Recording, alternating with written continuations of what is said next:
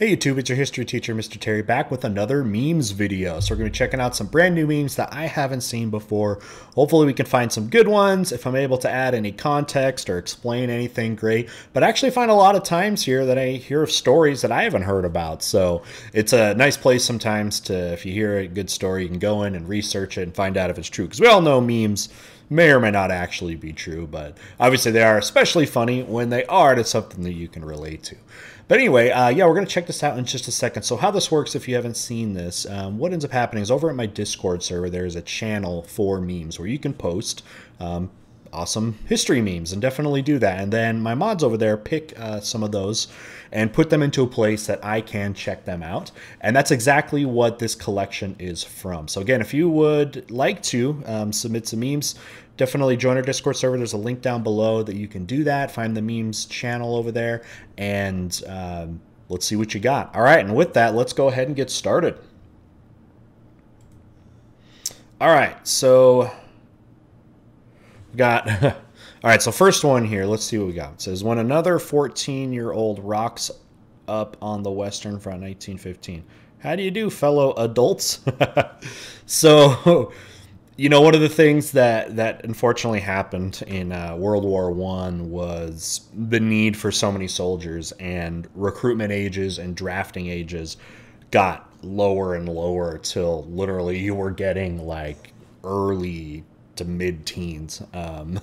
So you get that they're showing up, especially again as the war went on over and over. So yeah, having to fit in with the adults, which was probably pretty hard. And just imagine again yourself at like 14 years old and having to go into the worst conflict that had ever existed before. So geez, yeah, trying to fit in there. Nice. All right, let's move on. What do we got here? We got fish crawling out of the water 375 million years ago. Fin will be leg. I don't know what this means. Someone fill me in on this. Oh, fin will be... Okay, wait, okay, again. So fish having fins, and then eventually those fins got stronger and were able to support their weight on something dry, so then they get leg. I get it. So this one just required some editing of some kind. What is this from, by the way? I'm sure you all know. I get it. It took me a minute. I thought it was going to be like lowbrow, low brain, and it ended up being big brain. Very nice.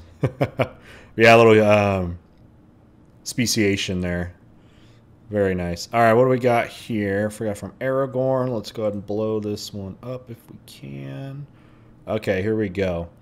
We've got the Kettle War. So date, I haven't heard of that off of just my top of my head. October 8th, 1784. Okay, a decisive Dutch victory. The belligerents, so yeah, the Habsburgs versus the Dutch. The strength, 3 ships, including the warship Louis and the Dolphin. I'm assuming that's what that means in Dutch. In Dutch, maybe not. Casualties and losses. So the Dutch had none, and then the casualties for the Habsburgs: 1 soup kettle, and presumably all the soup held within. And you're just like, what? What the heck was this about? I mean, it has a decisive Dutch victory. Somebody edit this in. Is this actually what? Because this is like the Wikipedia format. So is that actually what this is actually posted there? I'm going to have to check this out after. Well, you know, I feel bad. I don't like the destruction of any food. So I will go ahead and give some salutes to that soup kettle that lost its soup, the kettle, and the soup itself. So sorry to lose you, but you may be gone, but you will never be forgotten. Truly. Okay, wait, all right, what do we got here? We got when you invade Germany in 6 days. Blitzkrieg?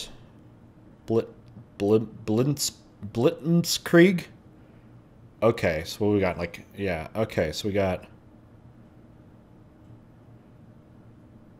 Blitzkrieg. Someone's gonna have to explain this one for me here. I mean the Blitzkrieg. I get the invasion of Germany.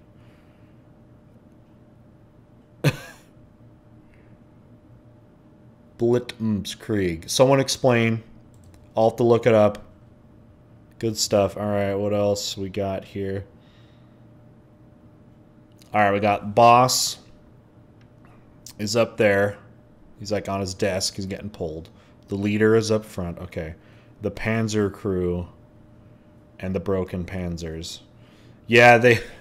You know, just in general with tanks, you know, Panzers are German tanks. This would have been World War II, on which the tanks were a little bit better, but the Germans and well, a lot of people had problems with tanks, especially those World War I tanks. If you look at those and how like worse they were than World War II tanks, if you look at some of those early British ones and stuff like that, you would have had to try to get them.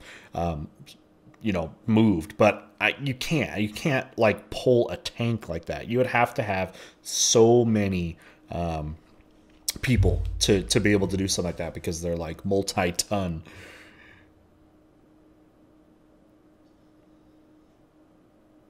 But anyways, good stuff. All right, what do we got here? We got France and the UK. You can't just say that the Suez Canal Company is nationalized and expect anything to happen. Abdel Nasser, I didn't say it, I declared it. First off, I love The Office. If you said other videos, if you've seen other meme videos, which seems to be, they do a lot of history memes with Michael or a lot of different things. The shut up about the sun one, those are good too. But anyway, so Nasser was the leader of Egypt. And the Suez Canal was basically owned and operated by Europeans. And when he came into power, he understood that was a huge kind of issue in a way, because of the money, of course, and the control that the Europeans had over it. And the Suez Canal is critical for the economy of Egypt. So he nationalized it, took it over for them. And you had what's called the Suez Canal Crisis, which was like a short little war that was fought there. But he kind of got heroic status by a lot of people as this person that was defeating off this like economic imperialism that was happening after World War II. So, yep, and if you declare it, then it's legit. All right, what do we got here? When you're a doctor in the American Civil War and you amputate someone's leg because it's bruised, the medic. Yeah, when you're a doctor in the American Civil War and you amputate. Is he from a game? I don't know this guy, but yeah, I'm assuming he's from a game, because there's medics in the video games, in the video games.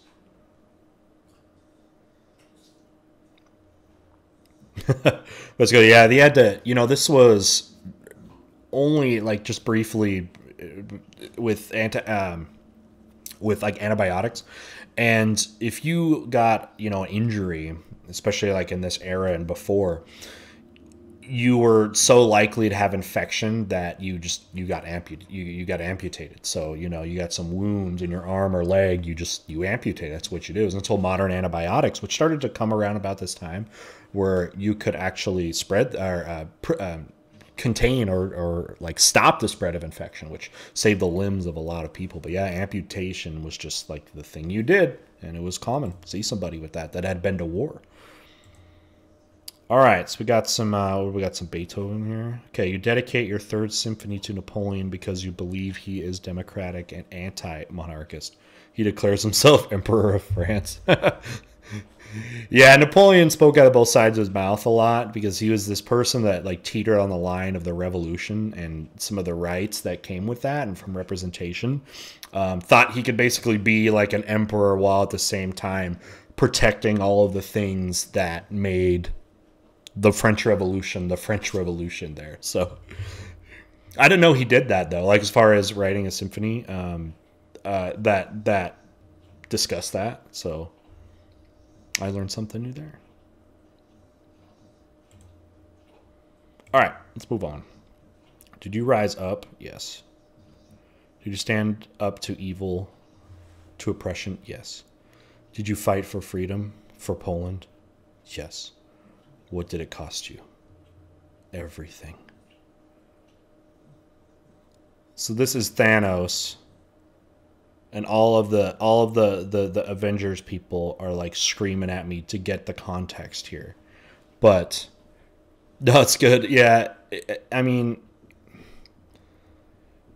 poor Poland, right? Poland has been in a tug of war, okay, of different, often larger powers for a long time, like Russia in the east and then Germany in the west. And then you had like Prussian years and all of these different things like what's going on here. And yeah, unfortunately, a lot of people that did have to try to fight up to protect it ended up going down, which happened a lot in history. So history of Poland, man, talk about it a lot on here, I feel like, or it gets commented a lot. All right, what do we got here? Ulysses S. Grant accepts Confederate surrender at Appomattox Courthouse. They had us in the first half, not going to lie. I think I've seen that. Isn't that, there's like a kid, there's like a high school team, right? And this kid, is he the one that was like super positive? I'm trying to remember what this video was from. And, you know, he was like super positive because I think they ended up winning the game or something like that. But the historical context is true. The early years of the American Civil War were terrible. Ulysses S. Grant was the general of the northern states, right? The United States of America, you know, fighting the southern states, the Confederate States of America. And yeah, it didn't go very well early on. Eventually, Ulysses S. Grant becomes the general leader in the war, and you started to see more progress from the North after that had happened. But there you go. Very nice. All right, what do we got here? Let's pull this one up. This one's a little small. Ship in sight. Open the gate. Okay, we got Japan. It's a European one. Close the gate. They are Dutch. Open the gate a little. I love this. This is great. So the Tokugawa came into power about 1600. And eventually they closed their doors off to Europeans. At first, Japan actually traded with Europeans. Those are some things that they actually wanted. They were interested in like gunpowder, for example, technology for castles and ideas about that kind of thing, which blended kind of well with the feudal structure that Japan had gone under. But they also eventually saw how oppressive the Europeans were and how they took advantage of places like the Philippines, for example, and said, all right, we can't trust them. So boom, we're going to close the doors. We don't need them. And they went under a pretty much a lockdown for a good over a century and didn't trade with Europeans, except for the Dutch. They did allow the Dutch to not come very often and come to a very specific port down south by, I think, Nagasaki or so. But they would allow them. And maybe that's just, you know, and some of that because when you had like the Spanish, for example, which dominated a lot over in like the Philippines, they saw the force like religious conversions and try to like influence them culturally. And the Dutch weren't as big of a threat for that in that region as say maybe like the Spanish were. So they seemed a little bit less threatening, but they were still, the Dutch were kind of like the Japanese little window to the Western world a little bit and able to get new studies and new technologies from them, but basically blocked out everybody else from Europe until the Americans start showing up in the mid-1800s and forcibly to open up their borders for trade. That's good. I like this one. Yeah, open the gate. It's a European one. Close the gate. They are Dutch. Open the gate a little. I love that. That's my favorite one so far. That's my favorite one. All right, we got Teddy Roosevelt, American president, turn of the 20th century, literally gets shot. Oh, no. Yeah, and then, anyways, yeah. So Teddy Roosevelt got shot by an attempted assassination and went on that day to, like, actually make a speech. He went on to make a speech, and it's kind of gone down as this, like, legendary status for presidents that the dude gave a speech basically with a, I think the story says the bullet was still in him, like before he still made a speech, like the bullet was still in him before he had it removed. So it's kind of gone down as, yeah, this heroic event for President Roosevelt. That's a great picture of the face, like gets shot. Oh no. Very good. I like that one too. Good couple memes there. Good job. Who's this? Ishii? My mods? Good stuff. Yours were great. You're winning the mod fight for picking the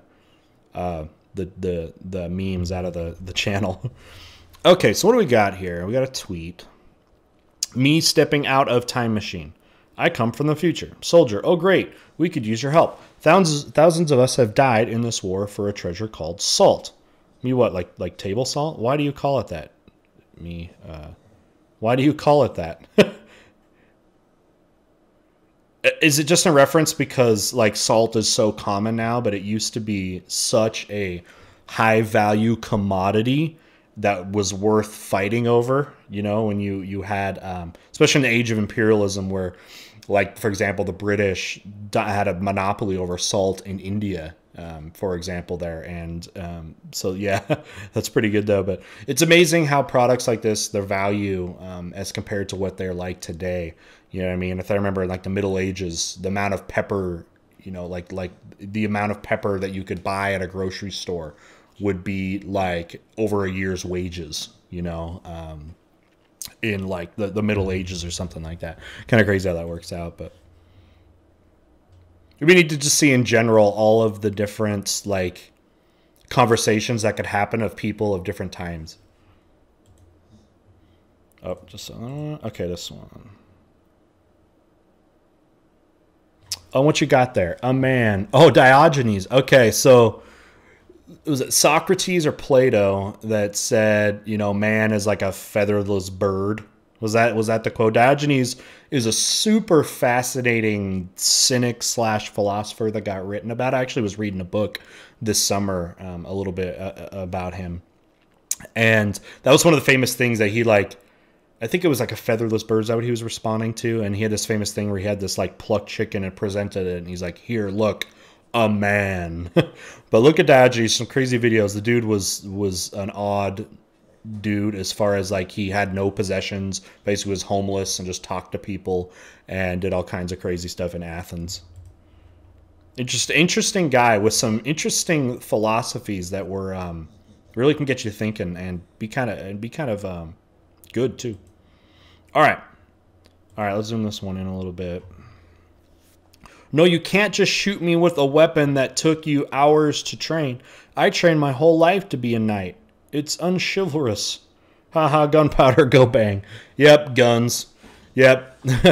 You know, guns changed so much. I mean, just in the Middle Ages when gunpowder started coming over, you know, from Asia, and you get guns and cannons, it totally changed a whole way of life of years and of training that took, like this meme is saying, a whole lifetime to do with horseback riding, archery, and then melee combat like with swords. But then you have something like a gun or a cannon that could destroy a castle, or a gun that could destroy something like this. Totally changed that way of life and made fighting quite a bit easier in a way, I would say, at least from the technological standpoint. Although we know these guns, they, you know, especially early ones like this, were terribly inaccurate and slow to reload, but nevertheless were an impactful thing that changed a way of life for a whole class of kind of warrior citizens that way. Good stuff. All right, we got, looks like 3 more. Okay, what do we got? Okay, so we got the British. Hitler, don't invade Poland. I'll give you Czechoslovakia. So I don't know the anime stuff, but I think it doesn't matter. Poland was kind of like a brainchild in a way, like the proud child of the allies of World War I. That after World War I, Poland was created. It was taken from what used to be part of Germany and part of Russia. And when the Germans had invaded the states around Poland, south there, Austria, Czechoslovakia, they knew that Poland could be a threat, and that's where the British, like for example, said, all right, like Hitler, if you threaten Poland, we are going to declare war. And then basically as a deal, it was Czechoslovakia, because the Sudetenland is a part of Czechoslovakia that is ethnically German, mostly. And part of the deal that happened between the British, specifically Neville Chamberlain and Hitler, was, you know, hey, like I promise there's nothing after Czechoslovakia, right? Or specifically the Sudetenland, because it was ethnically German, and Neville Chamberlain agreed. He's like, all right, I guess you can have it as long as they are predominantly German ethnically and are willing to do that, then so be it. So that was, yeah, kind of the thing. But the promise, okay, not going to invade anymore. And of course, that promise didn't last long because they invaded the rest of Czechoslovakia, the non-ethnic German part, and then also Poland, which was kind of the line in the sand that was crossed. And then World War II in Europe began as a result of that. So good context there. So this is Inquisitor. Hitler invade. Okay, so more invading Poland. Can we just leave Poland alone? Jeez. Hitler invading Poland. Stalin also invading Poland. Yep. So yeah, the famous thing was Hitler and Stalin made a non-aggression pact, basically saying, "Hey, let's not fight each other, and what we'll both do is correct the wrongs that happened in World War I when the Allies basically took Poland away from." Again, I said it was split in half, which had historically been kind of the thing that had gone on for a long time. And they agreed that they wouldn't fight each other, but they would both invade Poland, and they did simultaneously. And poor Poland was caught right in the middle of that and torn apart. All right, last one for today. What do we got? The South. Let's pull this one up. Sorry if the last one wasn't big enough there. Okay, so this says the South Sea Company after crippling the British economy. It's nothing personal, Jack. It's just good business. Yeah, like British imperialism, especially in certain areas, was dominated by these joint stock companies. You know, these companies that would offer, they'd have multiple investors, but would operate with like government support, but technically were privately owned, even though there's kind of deals there, and they just dominated things. I mean, I like to, let me give you an example. The British East India Company over here, and they also had like military support. And I used to in my classrooms liken it to like, hey, what if Walmart with its economic resources and size and reach also had an army? And maybe there you go, you have the British East India Company. And yeah, it can dominate an economy. They have the economy of like a nation almost. And that was definitely a thing that was happening in the British imperial era. All right, you guys. With that, we saw, okay, so yeah, we're all caught up on the ones that were pulled out. So we definitely need more memes. So if you are on the Discord or not on the Discord yet, find some good ones out there. That the best ones are the ones that, you know, again, have good historical value and you know a little about it. Like you can talk about it, you could explain it, you know what I mean? But we had some good ones here. Let's see some of my favorite ones. I liked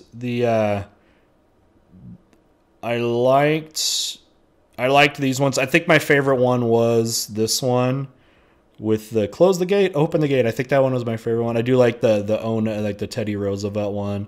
I thought that was really good. Okay, Napoleon. I did like that one.